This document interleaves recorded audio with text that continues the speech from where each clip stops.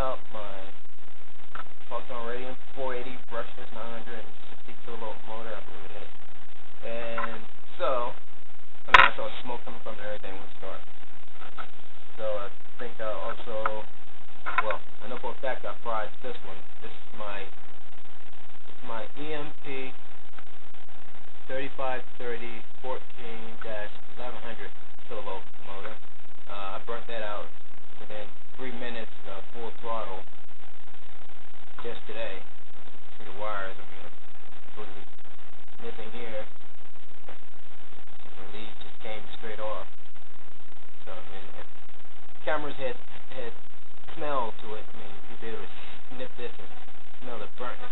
But anyway, I fried it, and so I took it apart and tried to fix it, but these wires are so freaking thin, and there's no way to get this part of the coil unless I break it from its mount, which it's glued to.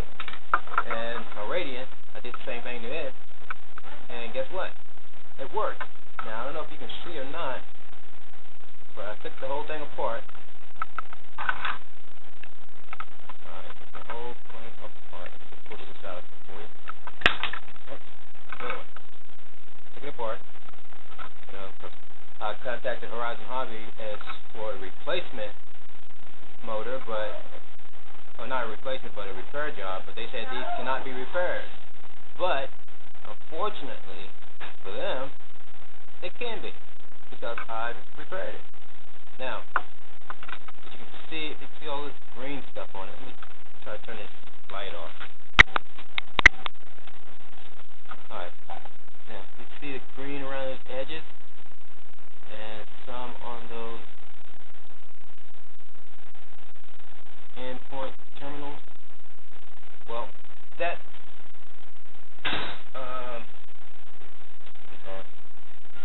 copper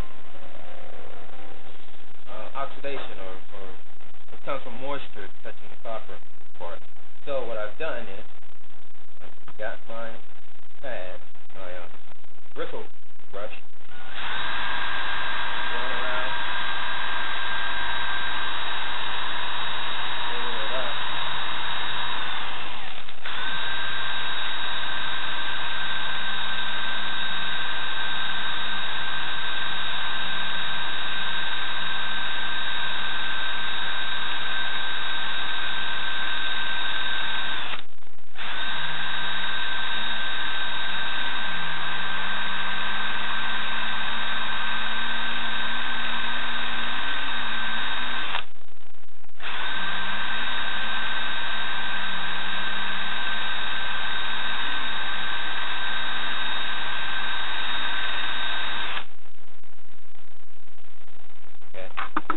It's not like the best of jobs, but it got most of that oxidation build up off of these endpoints, and hopefully my motor will be able to spin at the regular factory revolution that it's set to spin at.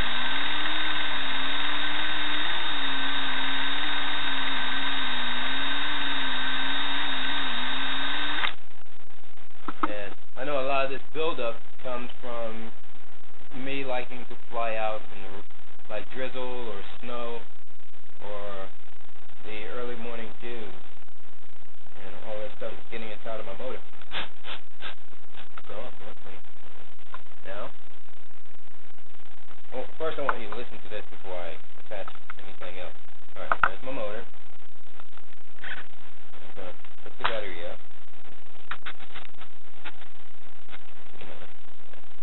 Listen, you can hear it.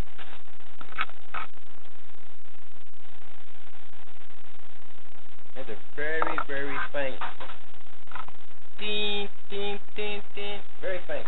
Now, watch when I hook up this part of it.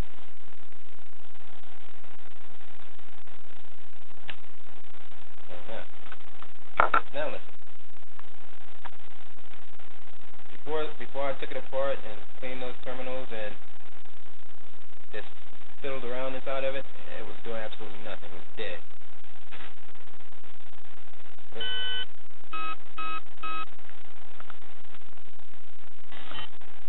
Okay. Now I got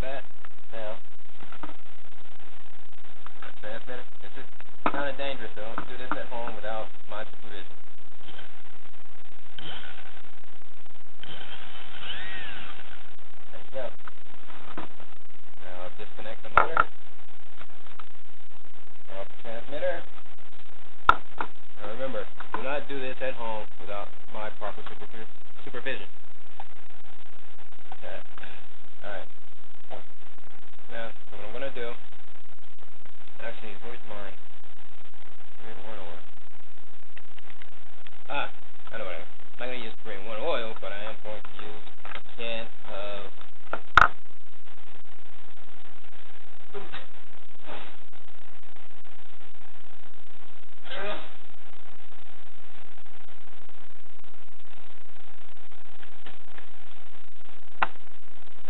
some of this, right? MD80. And my MD80. Okay, so I'm going to push this motor back apart. Take my pliers and tap that shaft down.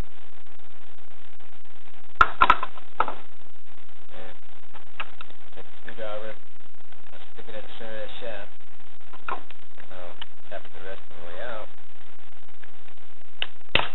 There. Also, as you can see, because I thought I had burnt my ESC out from this larger capacity motor that I used today, I took it apart. Well, I took the plastic covering off, casing off, and I was going to fiddle around and work on it, try to find a problem and fix it. But it seems to be working fine. So now, I'm going to lubricate this point. Rub it in. All the way around.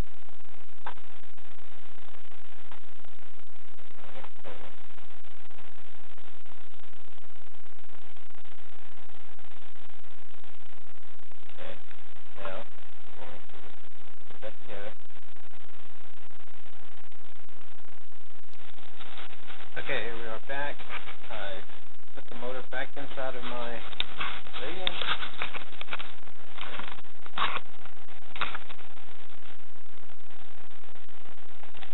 Forgot to throw the fork back.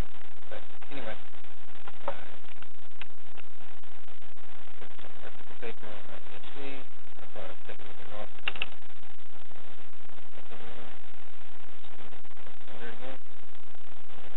Everything back up.